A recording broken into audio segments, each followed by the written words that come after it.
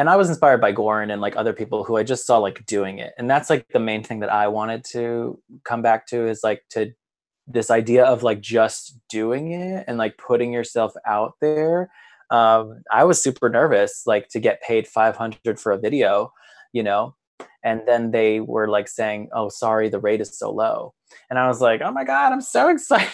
Like, you're going to pay me 500 for a video that's like, I'm going to shoot it and edit it and like whatever." Like, sure. Like, I felt like this was expanding my opportunity to make money, and it was another way, it's another hustle for me.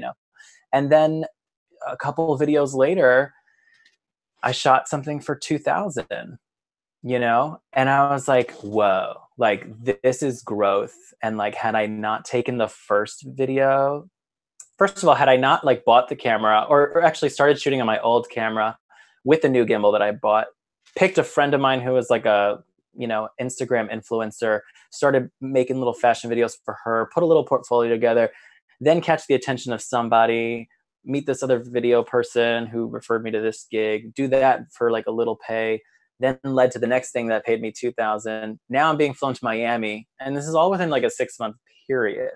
And it was because I started and I had people in my corner saying to just pick up the camera and just like shoot stuff and like go do it.